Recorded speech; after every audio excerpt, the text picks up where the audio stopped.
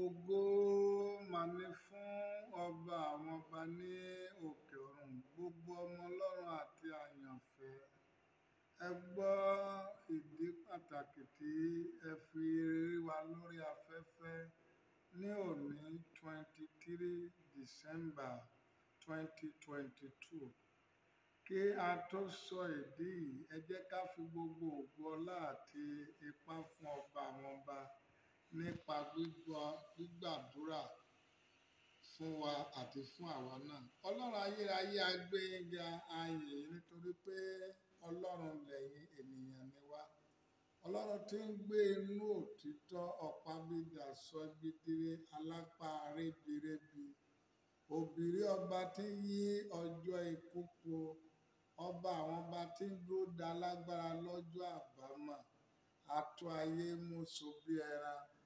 A gbé yín ga lórí gbogbo ọmọ Ọlọ́run, pàápàá ní ìrìnàjò tọdún yìí. Olúwa gba ọpẹ́ wa ní gbogbo ibi tí a ti lé àǹfààní láti máa gbọ́ wa àti láti máa wò wa.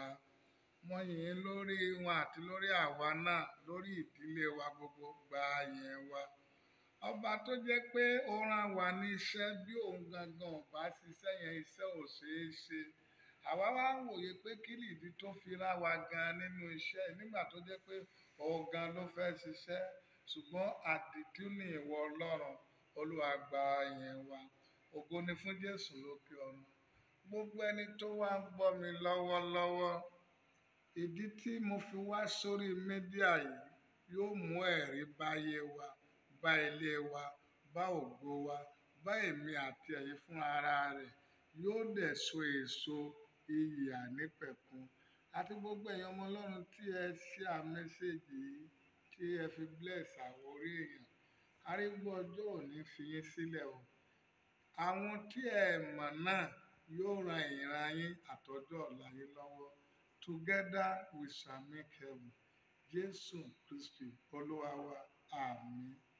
Gbogbo ọmọ Ọlọ́run, kí ni ìdí tí mo fi wá sórí mídíà lónìí? Mo wà nínú oorun. Ọlọ́run sọ fún mi pé ó sọ tọ́pìkì kan fún mi kí n wá sọ fún àwọn ọmọ Ọlọ́run, kí n fi bá wọn gbàdúrà kó tó di pé àwọ̀ ọdún 2023. Tọ́pìkì tí a dẹ̀ sọ fún mi ni pé pínyà pẹ̀lú Lord. Separate with Lord. Pínyà pẹ̀lú Lord. Separate with Lord. Kí o tún wọ ọdún 2023, rí i pé ìwọ àti Lord pínyà. Ẹ jẹ́ ká wo ìwé. Mo fẹ́ sọ kí ni ìtumọ̀ Lord tí ẹ̀mí mọ́ sọ fún mi. Báwo la ṣe lè pínyà? Kí ni àwọn ohun tí Lord ṣe àkóbá fún Ábúráhámù? Ẹ jẹ́ á wo ìwé Genesis orí ìkejìlá, ẹsẹ̀ rẹ̀ kíní sí ìkẹrin. Gbogbo wa la mọ ìtàn bí Ọlọ́run ṣe pe Ábúráhámù láti jáde nílé bàbá ní ilẹ̀ rẹ̀ láàárín àwọn èèyàn rẹ̀. Ṣùgbọ́n nígbà tó di Genesis 12:4 yẹn, ẹsẹ̀ kẹrin yẹn ni mo fẹ́ kà. Bẹ́ẹ̀ ni Ábúráhámù lọ bí Olúwa ti sọ fún. Bẹ́ẹ̀ ni Ábúráhámù lọ bí Olúwa ti sọ fún. Lọ́ọ̀tì sì bá a lọ. Ẹ̀yin ọmọ Ọlọ́run, ohun tí Olúwa sọ fún mi lélẹ̀ pé pínyà pẹ̀lú Lọ́ọ̀tì. Má jẹ́ kí Lọ́ọ̀tì ó bá ọ wọ ọdún tuntun tó ń bọ̀ wájú yìí. Kí ni à ń pè ní Lọ́ọ̀tì? Àti pé kí ni àwọn ohun tí Lọ́ọ̀tì fà bá ayé Ábúráhámù? Ẹ jẹ́ kí n kọ́kọ́ sọ ọ̀rọ̀ yìí. Ohun èkíní tí à ń pè ní Lọ́ọ̀tì, òun ni ohun gbogbo tí ó yẹ, ohun gbogbo tí ó dára nípa ìwòye ènìyàn, ṣùgbọ́n tí kì í ṣe ìfẹ́ Ọlọ́run. Ohun gbogbo tí ó yẹ, ohun gbogbo tí ó dára nípa ti ìwòye ènìyàn, ṣùgbọ́n tí kì í ṣe ìfẹ́ Ọlọ́run. Ọlọ́run ní kí Ábúráhámù kúrò ní ilẹ̀ ilé bàbá rẹ̀ kó sì lọ kó kúrò láàrin àwọn èèyàn rẹ̀. Ṣùgbọ́n Lọ́ọ̀tì tó wá mú lọ, ìbéèrè tí a fẹ́ bi àwa ni pé ṣé Lọ́ọ̀tì ò kì í ṣe ènìyàn rẹ̀? Nígbà tí Olúwa sọ fún Ábúráhámù pé jáde yẹn, ṣé Ọlọ́run sọ fún Ábúráhámù pé bí o ti ń lọ yìí o, mú Lọ́ọ̀tì àbúrò ọmọ ẹ̀gbọ́n rẹ̀ dání o? That is all. That is the question. Ní pé ní ti ìwòye èèyàn, tí Ábúráhámù ò bá mú Lọ́ọ̀tì lọ ìrìnàjò yẹn, inú rẹ̀ fúnra ara rẹ̀, ọkàn rẹ̀ máa ṣèdájọ́ ẹ̀, àwọn èèyàn máa ṣèdájọ́ ẹ̀. Pàápàá bàbá Lọ́ọ̀tì tó kú sọ́run tó jẹ́ ẹ̀gbọ́n rẹ̀, ó ṣeé ṣe tó bá ní iyè nínú kó ṣèdájọ́ ẹ̀. But in order to escape the judgment of a man and judgment of his heart and judgment of the death of his brothers, he had to take a necessary step, a necessary action, but not the will of God. Ó gbé ìgbésẹ̀ tó dáa, ṣùgbọ́n tí kìí ṣe ìfẹ́ Ọlọ́run. Bẹ́ẹ̀ ni ìwé mímọ́ Paul Apostoli bá wa sọ nínú ìwé 1 Corinthians orí 9:12. Paul Apostoli bá wa sọ nínú ìwé Kọ́ríńtì kínní orí 9:12 wípé ohun gbogbo ló yẹ fún mi láti ṣe, ṣùgbọ́n kì í ṣe ohun gbogbo ni ó lérè. Ohun gbogbo ló yẹ fún mi, ṣùgbọ́n èmi kò ní jẹ́ ká fi mí sí abẹ́ agbára ohunkóhun. That is all. Gbogbo nǹkan yẹn ló yẹ. Nígbà tí Jésù máa sọ̀rọ̀ pẹ̀lú màmá wa Màtá, ó ní Màtá, ìwọ ń ṣe àníyàn lórí ohun púpọ̀, ṣùgbọ́n Màríà ẹgbẹ́ rẹ ó ti yan apá rere náà tí ẹnìkan kan ò lè gbà. That is, what Màtá is doing is right. What Màtá is doing is okay. What Màtá is doing is all right. But it's not the will of God. That is law. Pínyà pẹ̀lú law. Whatever that is good, whatever that is precious, whatever that is right, but it's not the will of God, can destroy 2023 from you. Because it affected a lot about the journey, the divine journey of Abraham. That is number one. Ohun tí à ń pè ní Lọ́ọ̀tì ni. Ṣùgbọ́n kí ni ohun tí ìtafẹ́ wa gbé yẹ̀wò báyìí? Kí ni àwọn ohun tí Lọ́ọ̀tì ṣe àkóbá fún Abrahamu? That is tí a fẹ́ sọ nìyẹn kó tó di pé à á sọ àwọn tó jẹ́ Lọ́ọ̀tì míì. Kí ni àwọn tí Lọ́ọ̀tì ṣe àkóbá fún Abrahamu bí Olúwa ti sọ fún mi nínú ojú àlá náà ni mo sọ fún wa gínú ẹ̀mí. Wọ́n kí ni à ń pè ní kí ni ìrìnàjò Lọ́ọ̀tì àti Abrahamu kí ló ṣàkóbá fún Abrahamu? Wọ́n ó bà àjọsọ àti àjọṣe láàárín Abrahamu àti Ọlọ́run jẹ́. Àjọsọ, the conversation between Abraham and Lot was cancelled. Tí ẹ bá wo, ẹ jẹ́ ká wo ìwé Genesis 13:14-15. Genesis 13:14-15.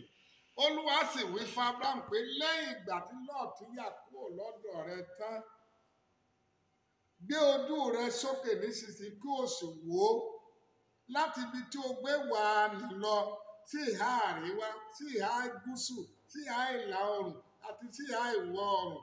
Gbogbo ilẹ̀ tí o rí nì ìwọ ni èmi ó fi fún àti fún irú ọmọ rẹ. Ní ọjọ́ tí Lọ́ọ̀tì ti bá lọ, ní ọjọ́ yẹn ni tí a bá ka Bíbélì wa, Ọlọ́run ò bá Abrahamu sọ̀rọ̀ mọ́. He left Abraham alone. He abandoned Abraham. He speak to him here. He speak to him not. He silent on Abraham. Ẹnìkan gbọ́ mi o, God will not silent with you. He silent with Abraham. Ọlọ́run ò bá Abrahamu ṣe mọ́, kò bá sọ mọ́, ó fi ilẹ̀ sáyàrá.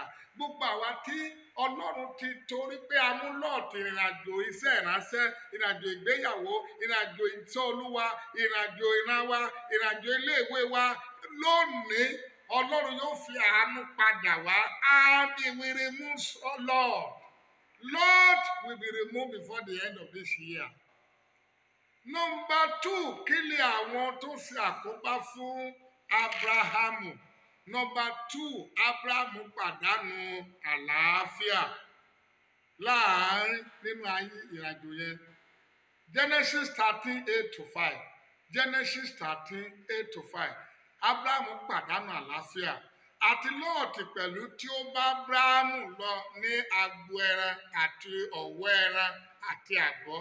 Ilẹ̀ náà kò sì lè gbà wọ́n kí ó lè gbé pọ̀ nítorí ìní wọn pọ̀.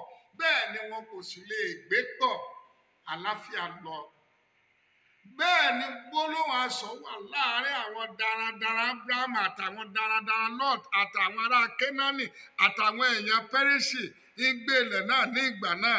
Abraham wí fún Lot pé èmi bẹ̀ ọ́, má ṣe jẹ́ kí gbólóhùn asọ̀ wà láàárín tèmi àti rẹ àti láàárín àwọn darandaran mi àti láàárín darandaran nítorí pé ara ni. Ẹ wá wo Abraham wá bẹ̀ nígbà tí ò sálàáfíà mọ́, ó wá ń bẹ̀bẹ̀ fún àlàáfíà. Ìrìnàjò àlàáfíà lọ́lọ́run rìn ló gbé wọnú ẹ̀. Ó ti nígbà tí wàhálà dé torí Lọ́ọ̀tì tó bá lọ, ó bẹ̀ sí bẹ̀bẹ̀ fún àlàáfíà, ó fi dààmú wá àlàáfíà. Gbogbo ẹ̀yin ọmọ Ọlọ́run tí ẹ ní oore ọ̀fẹ́ láti wo mẹ́sẹ̀gì. Gbogbo Lọ́ọ̀tì tẹ́ ẹ mú ìrìnàjò ọdọọdún tálàáfíà fi ń forí ṣáká. Olúwa yóò remove ẹ lábẹ́ bó ti wọ́n ó rí. Dẹ̀ padà, àlàáfíà yóò dẹ̀ restore. Number 3, kí ni Ábúráhámù pàdánù rẹ̀? Ábúráhámù pàdánù ibùgbé tí Ọlọ́run ṣe ìlérí fún. Ábúráhámù pàdánù ibi ìsinmi rẹ̀. Ó pàdánù rẹ̀. Ó pàdánù rẹ̀. Ó wá di alárìnkiri ìràwọ̀. Ó di alárìnkiri ìràwọ̀. Kí ló fà á tó fi di alárìnkiri? Torí pé Lọ́ọ̀tì tí ó dàràjò rẹ̀ pọ̀ mọ́, ó sọ ìrìnàjò yẹn nù. Genesis 12:8-9. Genesis 12:8-9. Ó sì fi kúrò níbẹ̀ lọ sí orí òkè kan ní ìhà ìlà oòrùn Bẹ́tẹ́lì. Ó sì pa àgọ́ rẹ̀ bẹ́ẹ̀ ní ìwọ̀ oòrùn àti Háì ní ìlà oòrùn. Ó sì tẹ́ pẹpẹ kan níbẹ̀ fún Olúwa. Ó sì ké pe orúkọ Olúwa. Ábúráhámù sì ń rìn lọ. Ó sì lọ sí ìhà gúúsù síbẹ̀. That is, he have no stable again. He moved from one place to another. He moved from one state to another. He moved from here to here. What I'm saying is concerning. What I'm saying is concerning you. Especially a minister of God. It is you that God directed me to. Especially a wonderful home. Especially a wonderful home. A wonderful marriage. Who do you journey ahead? Every year was be like it's not year. God is not. It's been like God is not existing. Are you sure that God is not existing? Let us check who journey ahead with you. Is it not Lord? Is it not the person you know that is right to move with her? Take note of what I'm saying. Take note of what I'm saying. This year, before it ended, I want you to get back your memories. Think wise. This is not a bishop lectures. This is not a teaching. This is not a bishop teaching. It's not a pastor teaching. It's not a seminar. It's not a message. But it's not a seminar. It's not a retreat. But it's a message from God. Pínyà pẹ̀lú Lord. Separate with Lord. And I told you what the meaning of Lot is. And what Lot caused, the damages that Lot caused to Abraham. Ó gba ibi tó yẹ ó gbé lọ́wọ́ rẹ̀. Number 3. Number 4 àmì. Nínú ìrìnàjò tí Abraham bá Lot rìn, ó sọ ìgbéyàwó nù. Ó sọ ìgbéyàwó nù. Ó affect marriage. Ó sọ marriage nù. Abraham sọ marriage nù. Ó bà marriage jẹ́. Genesis 12:19-20. Genesis 12:19-20. Èyí ṣe tí wọ́n fi wípé arábìnrin mi ní í ṣe bẹ́ẹ̀ ni mi ìbá fẹ́ ní aya mi sí. Ìjẹ́rìsí wo aya rẹ mú kó o sì máa bá tirẹ̀ lọ. Fáráò sì pàṣẹ fún àwọn arákùnrin rẹ̀ nítorí Abraham. Wọ́n sì jáde lọ àti aya rẹ̀ àti ohun gbogbo tó ní. Nínú ìrìnàjò tó bá Lọ́ọ̀tì rìn, nínú ìrìnàjò tó mú Lọ́ọ̀tì lọ ibẹ̀ ló ti wàhálà ti wọlé nínú ibẹ̀ nígbà tí ò bá ti sọ Ọlọ́run mọ́ tó bá jẹ́ pé ìwọ nìkan ló ń darí ìrìnàjò rẹ tó jẹ́ pé rárá ló ń darí ẹ tó jẹ́ pé èèyàn ló ń darí ẹ tọ́lọ́run bá ti lọ gbogbo nǹkan àjálù ní tó yẹ ó ṣẹlẹ̀ sẹ́yìn yóò máa ṣẹlẹ̀ sí wa. Ó fún ọwọ́ ara rẹ̀ tó fi ìyàwó rẹ̀ fún Fáráò gbà Fáráò ìyàwó rẹ̀ mo fún ọ níyàwó òun náà wá di ẹni tó níyàwó tó àwa máa kọjá ní ààfin Fáráò nígbàkigbà àwọn ìyàwó mi bẹ̀ nìyẹn o ẹ̀rí tí ìrìnàjò Lot pẹ̀lú Abraham dá méjì sí Abraham sí. Number 5 ó ní ìrírí ìyàn àti Abraham bó ṣe jáde tẹ́lẹ̀ pẹ̀lú ìní ló fi jáde kì í ṣe elébi Ọlọ́run ò rán jáde pẹ̀lú ebi Ọlọ́run ò rán jáde kó lọ máa tọrọ Ọlọ́run ò rán jáde pé bí mo ṣe náà lọ yóò lọ máa yáwó lọ máa pe ẹ̀mí nǹkan Christmas mi dà nǹkan dùn mi dà ṣẹ́ẹ̀dì owó fún mi o mọ́tò mi bàjẹ́ o ilẹ̀ mi ṣọ́ọ̀ṣì mi fẹ́ ra báńsẹ̀tì o piano sí ní ṣọ́ọ̀ṣì o kẹ̀kẹ́ o kò rán jáde bẹ́ẹ̀. But when he got to a level tó mú Lọ́ọ̀tì rìn ó bẹ̀rẹ̀ sí di ẹni tí èèyàn dé bá tó wọnú èèyàn lọ. Genesis 12:10 ìyàn kan sì mú ní ilẹ̀ náà Ábúráhámù sì sọ̀kalẹ̀ lọ sí Íjíbítì láti ṣe àtìpó níbẹ̀ nítorí tí ìyàn náà mú gidigidi ní ilẹ̀ náà. Can you see? Ó wá dẹni tó wá bẹ̀rẹ̀ sí rìn káàkiri torí ìyàn torí bí torí èyí. Tí Olúwa sọ fún mi lónìí 23 December 2022 ni pé pínyà pẹ̀lú Lord kó tó di 2023 pínyà pẹ̀lú rẹ̀. Kí làwọn tí mo pè ní Lọ́ọ̀tì kí a tó lọ gbàdúrà mo dẹ̀ fẹ́ bẹ̀ àwọn ọmọ Ọlọ́run ẹ mẹ́sọ̀ pé ẹ fi mẹ́sẹ̀gì bless àwọn àyànfẹ́ kí ẹ dẹ̀ gbàdúrà bíi 7 sí 9 tí mo fẹ́ pè. Number 1 kí làwọn tí mo pè ní Lord mo ti sọ fún wa ohun gbogbo tó dára tó wà òkè tá a rí pé kíní dára nípa ti ìwòye àtúmọ̀ tí ìṣèfẹ́ Ọlọ́run. Number 2 kí ni ohun tí a pè ní Lord ó ní ìbẹ̀rù Lord náà ní ìbẹ̀rù tí ẹ bá wo ohun tí ìbẹ̀rù kó bá Ábúráhámù pọ̀ nítorí ìbẹ̀rù ó mú ìyàwó ẹ̀ fún ọkùnrin méjì ìbẹ̀rù ló jẹ́ kí Ábúráhámù mú ìyàwó ẹ̀ fún Fáráò ìbẹ̀rù ló jẹ́ kó mú ìyàwó ẹ̀ fún Abimeleki torí ìbẹ̀rù ọ̀pọ̀lọpọ̀ wa Bíbélì tẹ̀sán nínú àpọ́sítélì sọ pé àwọn kan torí ìbẹ̀rù ikú wọn fi ara wọn sí ní ìgbèkùn títí di ìgbàdàbọ̀ Kristi ọ̀pọ̀lọpọ̀ wa ìbẹ̀rù ẹ̀wọ̀n tí ìbẹ̀rù ṣe Ábúráhámù tí a bá wo inú ìwé Ábúráhámù ó fẹ́ pé ọkọ mẹ́ta ni Sárà fẹ́ ó fẹ́ Fáráò ó fẹ́ Ábúráhámù ní Genesis 12:5 ó fẹ́ Fáráò ní Genesis 12:17 to 19 yẹn ní Genesis 20:1 to 12 to 17 níbẹ̀ ó fẹ́ Abimeleki ọkùnrin ẹnìkan ṣoṣo ni ìyàwó Ábúráhámù torí ìbẹ̀rù ó transfer ìyàwó rẹ̀ fún èèyàn 2 mẹ́ta nínú Bíbélì yẹn tí a bá dẹ̀ wò dáadáa Fáráò nìkan ṣoṣo Abimeleki nìkan ṣoṣo ni ò gbẹ́sẹ̀ lé ní Ọlọ́run ò jẹ́ kó gbé ẹsẹ̀ lé Sárà bọ̀tì ní ti Fáráò Bíbélì ò sọ kankan níbẹ̀ ó sálẹ̀ ìtọ̀rọ̀ Bíbélì sálẹ̀ ìtọ̀rọ̀ ńbẹ̀ so definitely ẹ̀wòye ọdún torí ìyàwó ló fẹ́ Bíbélì ò sọ kankan bóyá ó gbẹ́sẹ̀ lé Fáráò ǹjọ́ ó gbẹ́sẹ̀ lé Sárà o àbí ò gbẹ́sẹ̀ lé o Bíbélì ò sọ yẹn bọ̀tì tí Abimeleki gbé sọ pé Ọlọ́run ò jẹ́ kó gbẹ́sẹ̀ lé ó bà Ọlọ́run nínú jẹ́ ọ̀pọ̀lọpọ̀ wa tí a bá fẹ́ kí 2023 ó bàjẹ́ gẹ́gẹ́ bí tó ló wá sọ fún mi ẹgbẹ́ ìbẹ̀rù ènìyàn ẹgbẹ́ ìbẹ̀rù ayé ẹgbẹ́ ìbẹ̀rù ikú ẹgbẹ́ ìbẹ̀rù tí ń ṣe wá yẹn kúrò lọ́kàn tí àṣà yóò nípa mi ọmọ yìí tó máa no take away the fear that is number 1. Number 2 kí là ń pè ní Lord ó ní àìgbọ́ra sí òdodo tí a bá ka ìwé Acts of Apostles 28:18 to 21 ẹ̀rín tí àìgbọ́ràn sí òdodo ṣe ń bẹ̀. Nílẹ̀ Yorùbá wọ́n máa sọ pé Ọlọ́run má jẹ́ kí n fọwọ́ ara mi ṣera mi, kì í ṣe bí tàwọn tó bá Paul rìnrìn àjò. Àwọn tó bá Paul rìnrìn àjò ní Acts of Apostles 28 verses 18 to 21 wọ́n fi ọwọ́ ara wọn kó ẹrù wọn sínú òkun tó da gbogbo èrè ayé wọn sọnù. Wọ́n dá sọnù síbẹ̀ wàhálà dé. Paul bá dìde pé mo dẹ̀ sọ fún yín lẹ́ẹ̀kan o. Mo dẹ̀ sọ fún yín ṣùgbọ́n ẹ gbà òtítọ́ o. Because of this, ẹ wo gbogbo tó ṣẹlẹ̀ sí wa báyìí. Disobedient to the truth. That is number 3. Ètò à ń pè ní Lord.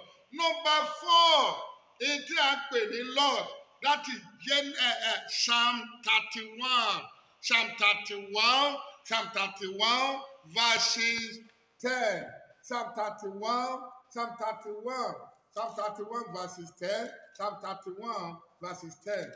Psalm 31 verses 10. Ẹ jẹ́ ká wo ìwé Psalm 31 verses 10.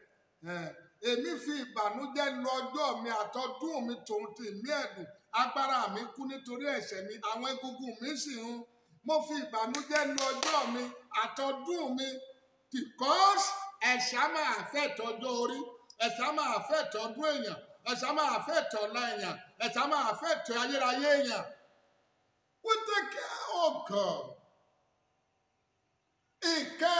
Ìkẹ́ tó tún pa number 4 tí a pè ní Lot nìyẹn. You journey with a sin, it will affect your future, it will affect the age of your life, it will affect your year, it will affect the eternity, it will affect the future. Lot nìyẹn. Gbogbo ẹ̀yin ọmọ Ọlọ́run tí ẹ gbọ́ mẹ́sẹ̀gì tí ẹ dẹ̀ fi ran àwọn orí kan bíi tèmi náà lọ́wọ́ lórúkọ Jésù,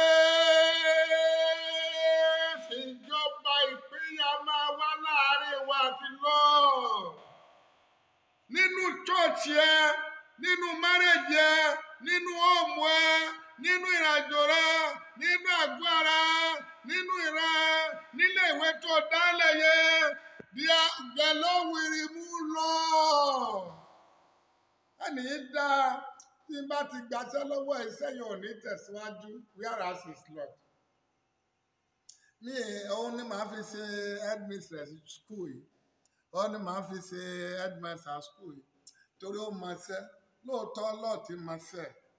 Ṣùgbọ́n he take away the peace of the company, the life of Abraham. He take away the peace. He take away conversation between Abraham and God. He take away the marriage. Ẹ wo ọ̀pọ̀lọpọ̀ tó bàjẹ́. Má ṣàláì fi mẹ́sẹ̀gì, má ṣàláì forward ẹ̀ bí 21 times. Lóòótọ́ mi ra káàdì fún ọ, mi ra dátà fún ọ. Ṣùgbọ́n bí n bá jẹ́ wòlíì Ọlọ́run tó tọ́, wàá rí ohun tá ń pè ní àmì kó ọdún yóò tó wọ̀. Má jẹ́ kí lọ́ọ̀tì ó bá wọ 2023 o. Mo ti sọ fún ọ, ẹ jẹ́ á lọ gbàdúrà. Mo rántí ìgbé ayé mi. Ní ìgbà tí mo wà nílùú Àkúrẹ́, mo ní ìyà jẹ mí gbà gbogbo àwọn èèyàn wò mí bọ́mọ Ọlọ́run bọ́ tẹ́lẹ̀ṣẹ̀ ni mí gbà náà. Màá gbé obìnrin 2 sí jẹ́jẹ́ ní Àkúrẹ́ nílé ìyàrá kan ní o. Ìyàrá kan náà ni àwọn orílẹ̀-èdè ló gbà fún mi o. Màá gbé obìnrin 2 sórí bẹ́ẹ̀dì kan, màá máa bá wọn ní affairs. Màá máa ṣàgbèrè. Mo dẹ̀ ní ọdún ọ̀dà. Tí ìwọ náà ní ìsìn báyìí, ọ̀pọ̀lọpọ̀ ló fẹ́ ṣe Christmas. Lóòótọ́ Christmas tó fẹ́ ṣe yìí dá o. But Christmas tó fẹ́ ṣe ṣé kìí ṣe ìyàwó níyàwó ló gbé lọ sí Amẹ́ríkà tó fẹ́ lọ bá ṣe Christmas? Ṣé kìí ṣe ọ̀pọ̀lọpọ̀ ló gbé lọ sí ìlú bá tó fẹ́ lọ bá ṣe Christmas? Ìwọ tó ló fẹ́ ṣe Christmas kó o sọjọ́ ìbí Jésù ní ìsìn báyìí. Tí ọjọ́ ìbí Jésù sí ẹ̀ṣẹ̀ náà fi ń dá ni. Ṣé ìyàwó níyàwó náà fi ọjọ́ ìbí Jésù tiẹ̀ tá fi ń ṣé Jésù tí ẹ celebrate tá a celebrate báyìí ṣé eléyìí tó bá yàwó níyàwó sùn nítorí ẹ ṣe Christmas ní ìsìn báyìí ọ̀pọ̀lọpọ̀ yín ìyàwó níyàwó lè fẹ́ bá sùn ọ̀pọ̀lọpọ̀ yín ọmọ ọlọ́mọ lè fẹ́ bá sùn tí December bá ti kúrò February onírúurú àwọn èèyàn bẹ̀rẹ̀ sí gboyún káwọn ọmọ ọlọ́mọ Ṣé Christmas nìyẹn? Ṣé Christy lẹ́ ń celebrate ni? Àbí ẹ̀ṣẹ̀ lẹ́ ń celebrate? Are you celebrating Christ or you are celebrating sin? Are you celebrating Christ or you are celebrating sin? That is my question. That is my question.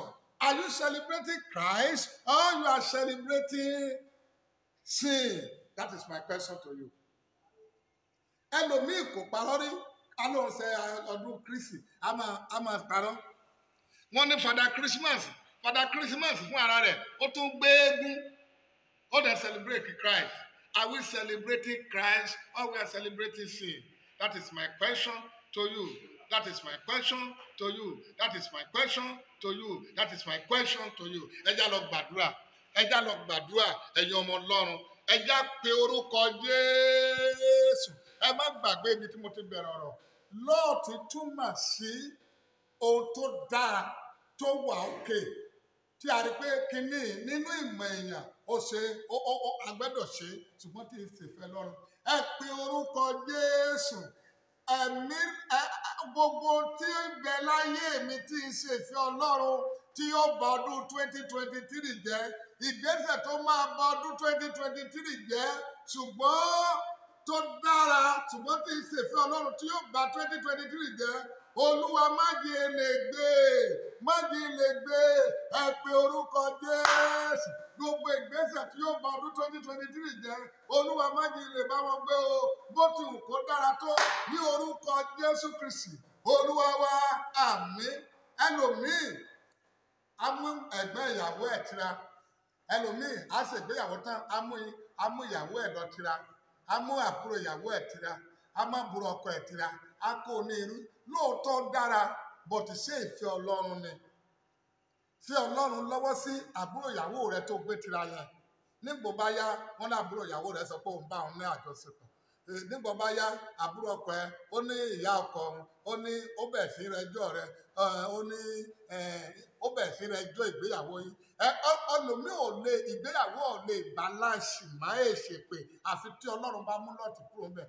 It is time think wise ọ̀rọ̀ mi tí Olúwa bá mi sọ nìyẹn. And make sure, get back your memory. Whatever is right, but it's not the will of God, it will damage your marriage, will damage your life, will damage your future, will damage your eternity. Let it go. Ẹ pe orúkọ Jésù.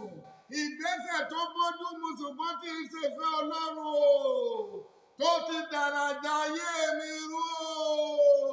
Olúwa ṣàánú mi o. Ẹ kọ̀rọ̀ yá. Gbogbo ìgbésẹ̀ tí mo gbé tó bójú mu ṣùgbọ́n tí ń ṣe fẹ́ Ọlọ́run o. Tó ti dàrájò mi rú o. Tó ti dàrá mi rú o. Tó ti dàyé mi rú o. Olúwa ṣàánú mi, ṣàánú mi, ṣàánú mi, ṣàánú mi Jésù.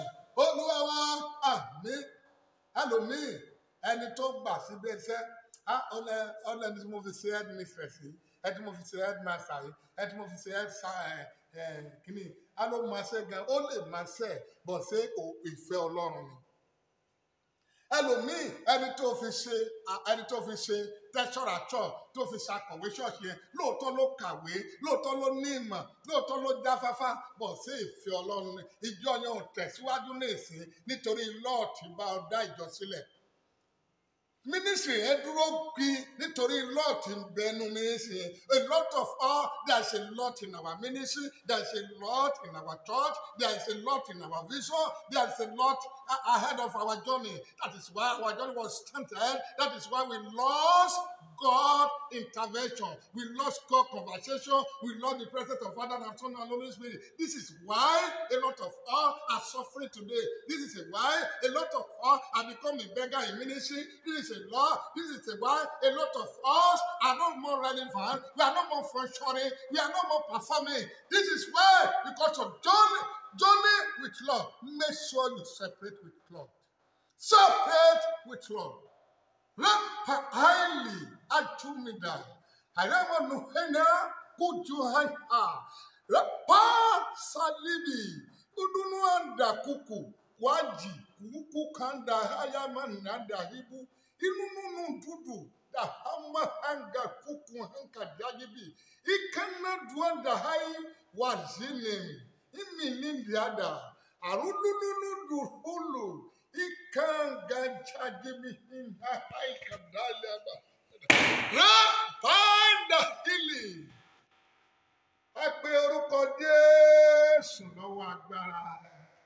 Olúwa náà tí ń bẹ nínú ìgbéyàwó mi. Lọ́ọ̀ tí ń bẹ nínú ayé mi. Lọ́ọ̀ tí ò gbọ́dọ̀ bá mi wọ ọdún 2023. Ẹ pe orúkọ Jésù. Olúwa lábẹ́ bó ti wọ́n orí o. Ẹ pín èmi àti Lọ́ọ̀tì yà o. Ẹ pín ìrìnàjò èmi àti Lọ́ọ̀tì o. Àgbẹ̀dọ̀ jọ wọnú ọdún titun ó yá. Orúkọ Jésù. Pín èmi àti Lọ́ọ̀tì o. Pín ìrìnàjò wa yà o. Olúwa tí Lọ́ọ̀tì jáde nínú ìgbéyàwó mi. Tí Lọ́ọ̀tì jáde nínú ìjọ mi. Tí Lọ́ọ̀tì jáde nínú ìrìnàjò mi. Bá mi tí Lọ́ọ̀tì jáde o. Bí èmi àti Lọ́ọ̀tì yá o. Bí wà á yá o. Lọ́ọ̀tì o. Jáde nínú ìgbéyàwó mi. Jáde nínú márèjì mi. Jáde láyé àwọn ọmọ mi o. Jáde nínú ìran mi o. Jáde nínú ìjọ mi o. Jáde níbi iṣẹ́ mi o. Lọ́ọ̀tì o. Jáde nínú ìran mi o. Lórúkọ Jésù. Olúwa wa. Àmín. Bí o bá ti lè gbéyà pẹ̀lú Lord, má gbàgbé o lè lost conversation wa àtọlọ́run, o lè lost peace o lè lost marriage o lè lost life o lè lost place of refuge rẹ o dẹ̀ lè lost ìgbádùn kí èèyàn bẹ̀rẹ̀. Ẹ pe orúkọ Jésù, ẹ gbàdúrà 2 sí 3 sí. Ẹ pe orúkọ Jésù. Olúwa bá ọdún tí Lọ́ọ̀tì ti bàjẹ́ lọ́wọ́ mi pọ̀. Olúwa bá mi rìkọ́fà ọdún tí Lọ́ọ̀tì bàjẹ́ lọ́wọ́ mi o. Olúwa bá mi rìkọ́fà o. Ó yá ọdún tí àjọ gbé pọ̀ àjọ rìn Lọ́ọ̀tì bàjẹ́ lọ́wọ́ mi o. Olúwa bá mi rìkọ́fà o. Fàánú bá mi rìkọ́fà o. Ọdún tí àjọ rìn mi àti Lọ́ọ̀tì bàjẹ́ o. Olúwa rìkọ́fà arínú ọjọ́ o. Jésù Olúwa wa. Ẹ pe orúkọ Jésù. Olúwa jẹ́ kí n rá àánú ẹ̀kejì gbà. Oore ọ̀fẹ́ ìkejì o. Tí Lọ́ọ̀tì ti ọ̀run ẹ̀ mọ́ mi ó yá. Orúkọ Jésù. Second chance of grace, second chance of mercy, second chance of favor. Olúwa jẹ́ ìran ní àánú gbà ọ́. Second chance of mercy. Tí àjọ rìn èmi àti Lọ́ọ̀tì ti ọ̀run ẹ̀. Olúwa fàánú sí Jésù. Olúwa wa. Ẹ má gbàgbé. Mo sọ fún wa. Lọ́ọ̀tì ẹ̀ṣẹ̀ náà ni o. A máa bọdún jẹ́. Wọ́n náà pinnu láti fẹsẹ̀ lẹ̀. Pinnu láti fi ẹ̀ṣẹ̀ lẹ̀. Make sure pé ẹ̀ṣẹ̀ ò fi ilẹ̀. Tó o bá fẹsẹ̀ lẹ̀, ẹ̀ṣẹ̀ máa bọdún jẹ́. Ẹ lọ ka ìwé Psalm 31:10 yẹn. Ẹ̀ṣẹ̀ máa bọdún jẹ́. We are celebrating Christ. Ìbéèrè question mi báyìí ní àkókò ni pé are we celebrating Christ or we are celebrating sin? Torí ọ̀pọ̀lọpọ̀ tá a ṣe lákòókò yìí tá a ní Kristi là ń celebrate. Irú Kristi wo? Ṣé Kristi celebrate ni? A kò ní Christmas carol alọ́yà ọ̀dọ̀ girlfriend. A kò ní Christmas carol alọ́yà ọ̀dọ̀ ilé àlè. A kò ní Christmas carol ó di ọmọ ọlọ́mọ lọ́ba sùn. Alájọ lọ sí Christmas carol ni. Are we celebrating Christ or we are celebrating sin? That is my question. That is my message for this year. That is my message for this year. Are we celebrating Christ or we are celebrating sin?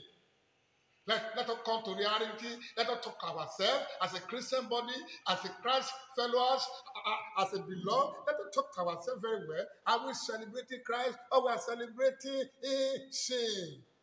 Ẹlòmíì á gbé obìnrin lóbìnrin, á gbé lọ sí ìlú òyìnbó, á dẹ̀ gba ìyàwó á dẹ̀ wà ní Nàìjíríà, á dẹ̀ gba ìwé, á ná gbogbo owó yẹn, wọ́n ní àwọn lọ sí Christmas. Nínú ẹ̀ṣẹ̀. Olúwa dárí jì. Ẹ kà pé orúkọ Jésù. Olúwa o. Olúwa o. Jẹ́ n jáde nínú ìgbèkùn ẹ̀ṣẹ̀. Jáwọn ọmọ mo jáde nínú ìgbèkùn ẹ̀ṣẹ̀. Jáyà mo jáde nínú ìgbèkùn ó yá.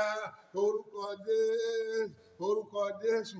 Olúwa jẹ́ jáde nínú ìgbèkùn ẹ̀ṣẹ̀, ọmọ mi jọ jáde nínú ìgbèkùn ẹ̀ṣẹ̀, aya mi jọ jáde nínú ìgbèkùn ẹ̀ṣẹ̀. Jésù Olúwa wa, àmín. Nínú Christmas báyìí ọ̀pọ̀lọpọ̀ ló máa ra mọ́tò as a gift fún àlè. Nínú Christmas báyìí obìnrin mi á lọ dirun, á ní ìwọ ni mo dirun fún, òkè sọkọ mi o. Àgbè lórí mẹ́tẹ̀, á yí sẹ́yìn, á ní sọ tiri, á ní ìgbà wo ló fẹ́ wá òkun irun yìí.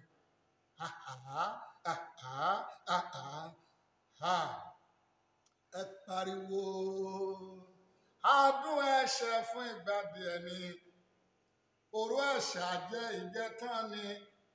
Olúwa kún wa fún agbára ẹ̀mí mímọ́ láti lè máa sá fún ẹ̀ṣẹ̀ o. Adùn ẹ̀ṣẹ̀ fún ìgbà díẹ̀ ni, òru ẹ̀ṣẹ̀ àjẹ́ ìjẹtán ni. Olúwa kún mi fún agbára ẹ̀mí mímọ́ láti lè máa sá fún ẹ̀ṣẹ̀ o. Ẹ̀ṣẹ̀ dídá pẹ̀ níyàrún, ẹ̀ṣẹ̀ dídá bẹ níyàn jẹ́. Sá fún ẹ̀ṣẹ̀, sá fún ẹ̀ṣẹ̀, ẹ̀ṣẹ̀ dídá pẹ̀ níyàrún.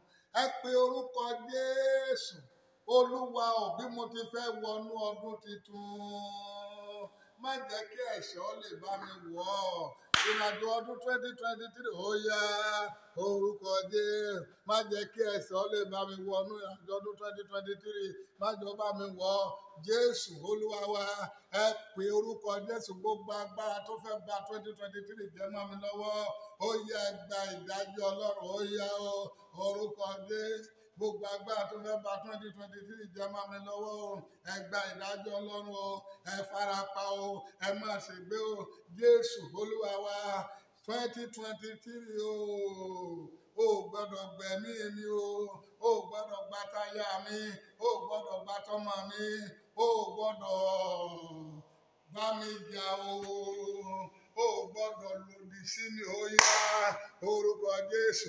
Ẹ pàṣẹ, Bíbélì sọ pé ní ti sọ́wọ́ mi pàṣẹ fún 2023 o gbọ́dọ̀ gbẹ̀mí mi, o gbọ́dọ̀ gba táyà mi, o gbọ́dọ̀ gba tàwọn ọmọ mi, o gbọ́dọ̀ gba tolóore mi, o gbọ́dọ̀ kọjú ìjà sí mi, o gbọ́dọ̀ ṣèlèdì fún mi lórúkọ Jésù Olúwa wa, àmín.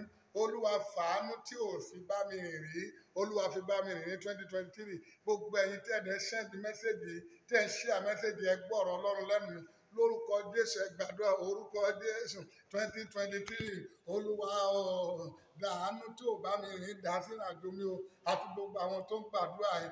Jésù Olúwa wa, àmín. Ẹ sọ fún Ọlọ́run, Olúwa lábẹ́ tó tù wọ́n rí, jẹ́ ìdọ́rùn, jẹ́ ìdọ́rùn. Ohun gbogbo tó ní jẹ́ kí n dé ìjọba ọ̀run, Olúwa bá mi finá bẹ́ẹ̀ wò, àtayé àtọ́mọ mi àtàwọn olórí, ó yá orúkọ Jésù. Mo gbọ́dọ̀ dọ́rùn o, àríwú ọjọ́ o, gbogbo tó ní jẹ́ ìdí ọ̀run, Olúwa bá mi ṣèdájọ́ ẹ lórúkọ Jésù, àtayé àtọ́mọ. Jésù Olúwa wa, àmín. Ẹ wá gbọ́ ọ̀rọ̀ Ọlọ́run, gbogbo ẹ̀yin ọmọ Ọlọ́run tí ẹ̀ ń fọwọ́dù mẹ́sẹ̀gì, tí ẹ̀ ṣí ẹ mẹ́sẹ̀gì, tí ẹ̀ wo ti dátà tẹ ná, tí ẹ̀ wo ti owó tẹ ná, tí ẹ̀ rí sísí, tí ẹ̀ tún sọ fáwọn èèyàn, please forward this message. Please let this message go far. Let it go throughout the whole world. Lórúkọ Baba tọmọ tẹ̀mọ́, mo wà lórí ikú mi lọ́wọ́lọ́wọ́. Mo gbàdúrà fún gbogbo yín pátápátá ní igun mẹ́rin ayé tí ẹ tún wo mẹ́sẹ̀gì lábẹ́ oore ọ̀fẹ́ bó ti wọ́n rí, nítorí ikú àti àjíǹde Jésù. Gbogbo ẹ̀ tẹ́ ní sísí mẹ́sẹ̀gì tẹ́ fọwọ́dù ẹ̀ káàkiri lórúkọ Jésù. Látòní lọ, láàárín ìwà àti Lọ́ọ̀tì, ìpínyà dé láàárín gbogbo ohun tí Lọ́ọ̀tì ti bàjẹ́ láyé rẹ̀, àtúnṣe dé. Gbogbo ẹ̀yin obìnrin àjòjì nínú ìgbéyàwó aláyọ̀, ó yẹ ẹ máa gbiná dànù. Gbogbo ẹ̀yin ọkùnrin àjòjì nínú ìgbéyàwó aláyọ̀, ó yẹ ẹgbẹ̀mí ìrònú padà. Gbogbo ẹ̀yin obìnrin àjòjì nínú ìgbéyàwó aláyọ̀, ó yá ẹgbẹ̀mí ìrònú padà. Ọkọ tí yín gangan, Olúwa kó darí ẹ̀ sí